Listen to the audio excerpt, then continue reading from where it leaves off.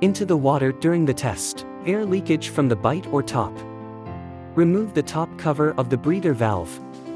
Open the release valve. Take out the fixing screw. Take out the release valve. Disassemble the release valve parts in turn.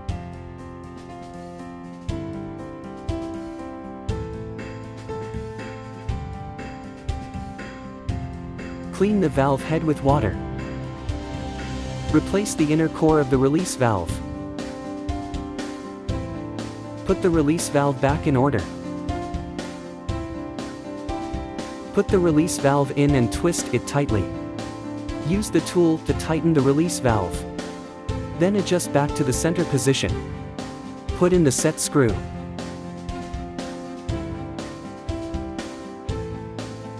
Use the tool to test the level of the valve head.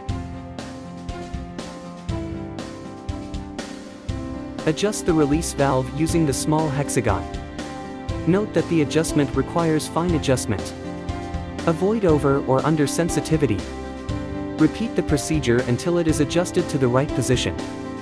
After adjustment is complete, tighten the top cap and perform a press test. Inflation test after the press is completed.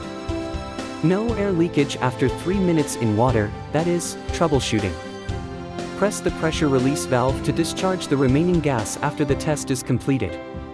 Unscrew the test head or bottle can be installed back.